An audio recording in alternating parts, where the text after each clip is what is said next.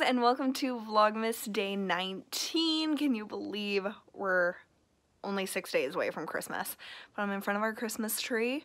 I just wanted to show you guys the one present under the tree is the present Chloe gave me on Saturday, but she won't let me open it because she just follows the rules. And this is the only present, oh my gosh, it's heavy. I didn't even feel it. She put it under here. We never put out presents until like overnight for Christmas, like Santa, and I like that tradition, so I hope that that stays the same. Dad, if you're listening, never change that, because it's just like magical when you wake up and all the presents are there and they weren't there before, even though we're old enough to know the truth about Christmas. But Dad shaking his head. I don't know the truth, I'm kidding. But we are going to see the new Star Wars movie tonight, and I've heard really mixed things about it. Some people are like, this is amazing, it's like more than I hoped for, and then other people are like, what was that shit? So I don't know what I will think of it. I didn't follow Star Wars at all. Like, we saw some when I was a kid in theaters, but I don't remember them.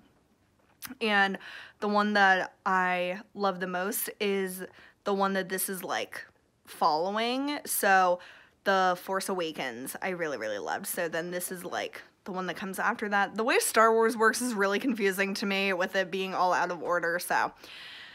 But we will see what we think, and we're just gonna eat something quickly because the movie's pretty soon, and it's just a long movie, so we wanted to see it kind of earlier if possible. So yeah, I wasn't feeling very well today. I was having like, what? You can talk, I can edit this out. I wasn't feeling very well today. I had like heartburn or something, and I still kind of do. Then I was cramping a lot, so I was just like, you know, and I still feel like that, but you know, it is what it is. So I got something exciting in the mail today that I want to show you guys, but I think I'll have to show you later since we do have to get going. But I'll let you guys know what I think of the movie after the fact. No. So we just finished seeing it. I really liked it. There was like some parts where I was like, oh my god, like come on, get on with it. But overall it was really enjoyable, and I liked all the battle scenes. Like there was like 3 standout battle scenes. I'd recommend the movie. I would recommend seeing it for sure. Especially if you like action. Like I don't know anything about Star Wars, so I don't know if like huge fans would be like, oh, this isn't good enough or whatever. I think Mom and I like it. We're old Star Wars fans. Okay. Well, if you liked Star Wars from the beginning, or if you're a newbie like me, I think you would enjoy it. And I want to see why Michael didn't really like it. I'm intrigued now because overall I felt like it was really good.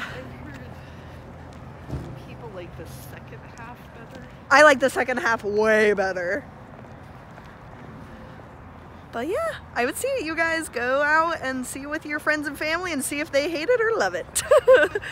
Hey guys, so we're back from the movie. This was like an all evening affair. It's 9:30 now. We left pretty much at like 5:30. Whew, crazy times. But I don't think I mentioned, but the reason we try to go to see movies on Tuesdays is if you have AMC like theaters, it's $5 on Tuesdays for any movie, and it just saves so much money. And if you have AMC stubs, which if you don't, you need it, it's $10 a year to get points, and you rack up points so quickly, and you get like $5 rewards all the time. Like I paid for mine like, I don't know, at the beginning of this year or something, and I've already had like $50 or more in rewards, and you get discounts on your snacks and stuff. It's just like a no-brainer if you go to AMC movie theaters a lot. So I really loved the movie. It was a snooze fest during the first like half, and it's a very long movie. So I was getting like a little discouraged and worried that it was gonna like totally suck, especially because Michael said he really didn't like it. And so I just like kept thinking that, and I was like, oh no, I'm not gonna like it either. And then it really picked up. Like the second half is so much better. There's 3 battle scenes. I'm gonna like spoil stuff, so if you don't wanna be spoiled, don't watch the rest of this. I'll like wave my hands like this when I'm done. But basically from the battle scene with Rey and Kylo Ren versus Snoke and his like red army, that is where it got super, super good to me. And for the first half of the movie, the parts that I liked the best were with Rey and Kylo Ren, like their like communication to each other that they couldn't really understand, but they for some reason could see each other and communicate with each other's thoughts. And that was really interesting to me because you can definitely tell that Rey has very strong powers just like Kylo Ren. And by the way, Adam Driver is a badass. He perfectly encompasses what I imagine to be Kylo Ren, and that's always amazing to me when an actor really is the character, like they really bring it to life and you don't even question like that this is a movie, you think that this is like real. It's so, so cool. I love stuff like that. So Adam Driver was so good. I really liked Luke Skywalker's character. I thought he was really interesting. I was like here and there with him throughout the movie, but I really like the addition of him in this. And like I said, I'm not really a like Star Wars person. I never like really watched the old ones, so I don't know pretty much anything about like the lineage or whatever other than if their last names are the same. And I know that Kylo Ren is the son of Darth Vader. So it was just a good movie. Like if you disregard pretty much the first half and the fact that like Leia went out into the space and then somehow came back in and survived, like that was just a little far-fetched to me. Like I know you have powers, but I don't know, that was like a little much to me. And Michael said that was a big thing that he didn't like in the movie, which I understand because it is just kind of like so much of it obviously is not possible, but that was just kind of like, what? Like, I don't know. So the other parts that I really liked were with Finn and Rose. I thought Rose was a really, really great character, and she was just so real, and she had so many like true like emotions that were so easy to relate to in such like a really difficult circumstance. Like putting yourself in any of their shoes, I think I would be like super emotional just like Rose was. So she was really cool, and I love Finn. I think that he's so sweet and awesome. I don't know, I just really, really like him. I've liked him since the last movie. Obviously, those are the only 2 he's been in. But the battle scene at the end with, they were on like that white sand, and then when they like would fly, it was red. That was one of the coolest visual effects I've ever seen. I've never seen anything like that. That was just really, really interesting, like a really unique way to like show the terrain and how it's so different from reality, I guess. And since all these planets are not real, they can like make it whatever they want. And with those like ice critters, I think they called them crystal critters or something, and that was really cool. And then Rey saving the day with the Force.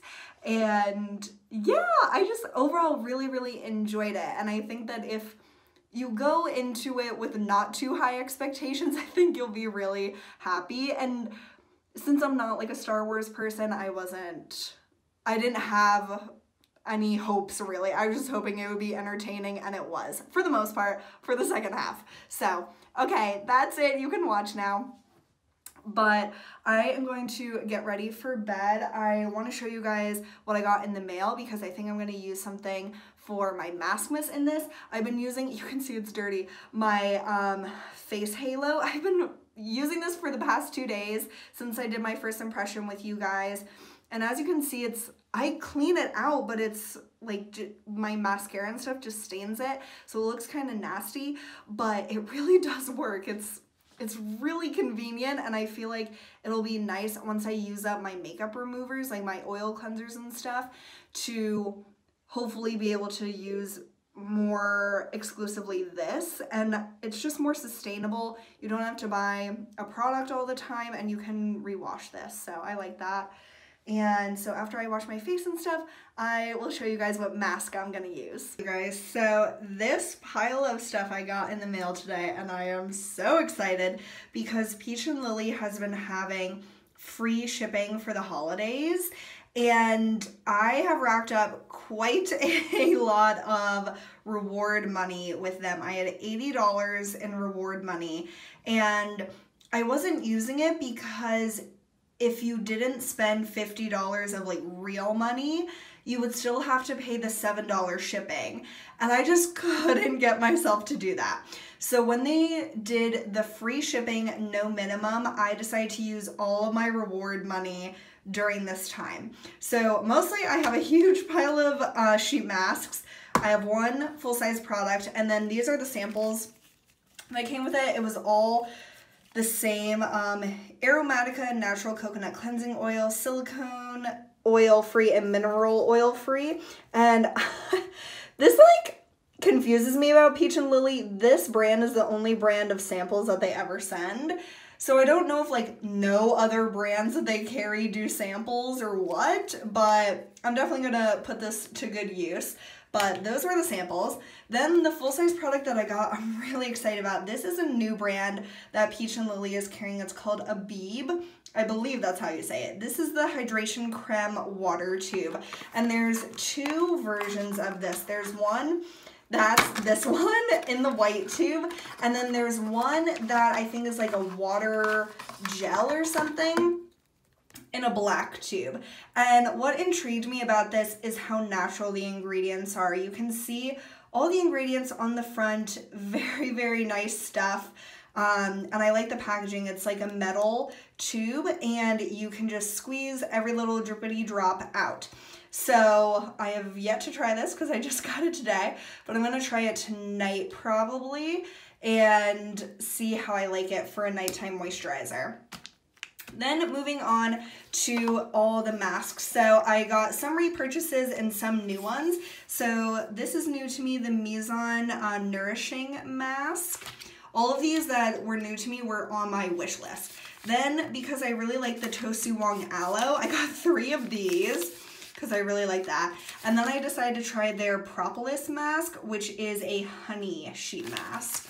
So I got 4 of those, 1 more of the reset button because I know I love that. Then I got 2 of the Leaders coconut gel mask with blueberry because I really enjoy this mask, but it's expensive. It's $6 per sheet mask. And this is actually like one of those, I don't remember what they call it, hydrogel or something like that, where it's not like a sheet of cotton, it's like a cushiony gel. So I decided to get 2 of those because I know I like it. I've been wanting to try the Halika Juicy sheet mask, and I chose the honey one of that.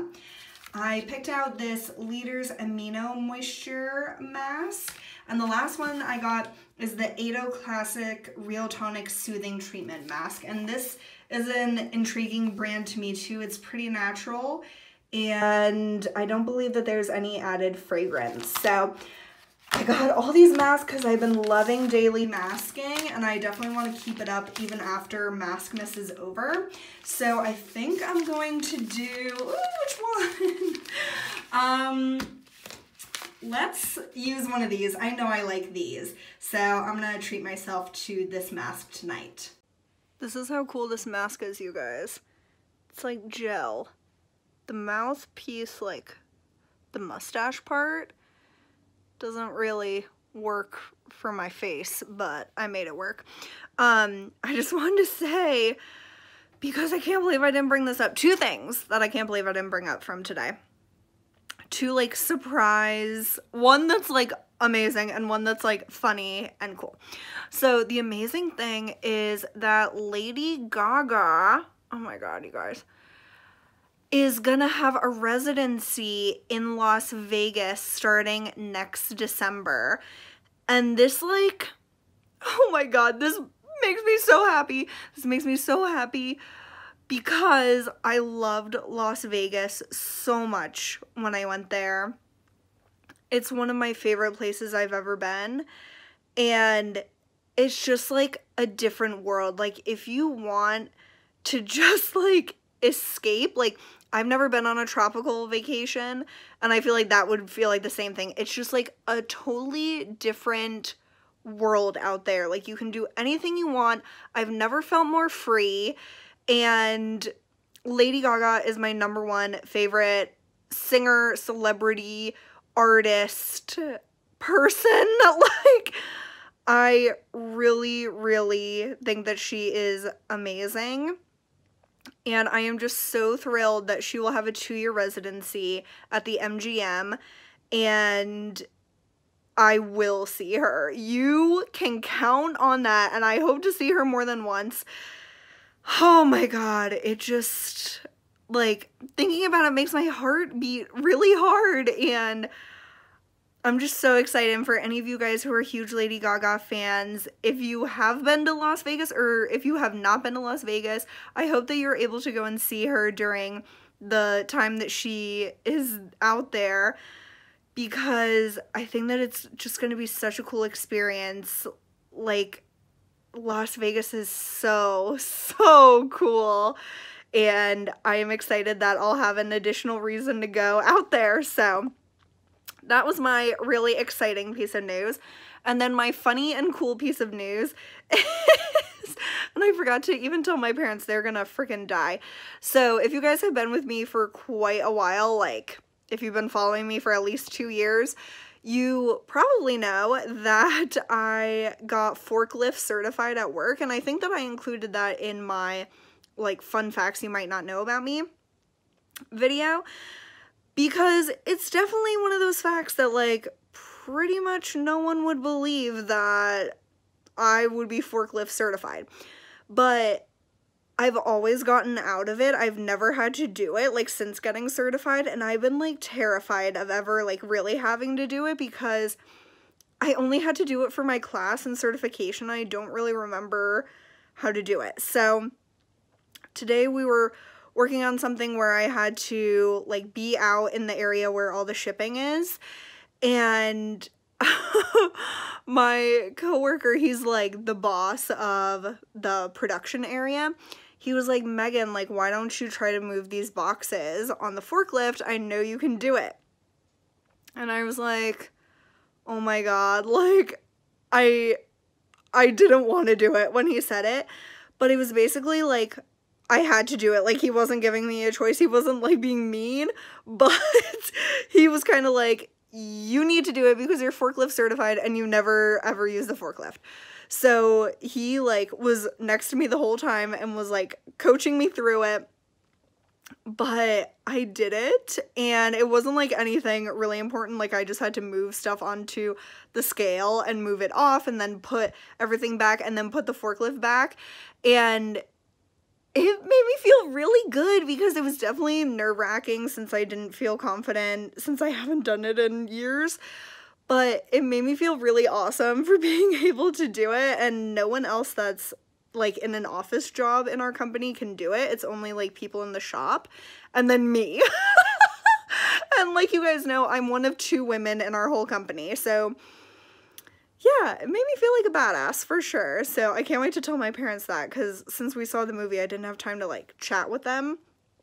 But yeah, that's my fun fact, and all my family on Christmas is gonna freak out, because literally every time I see my family, they're all like, have you done the forklift again? And I'm always like, nope, always get out of it, but this time I'll be able to tell them I did it. So oh my god, it was just one of those really funny things.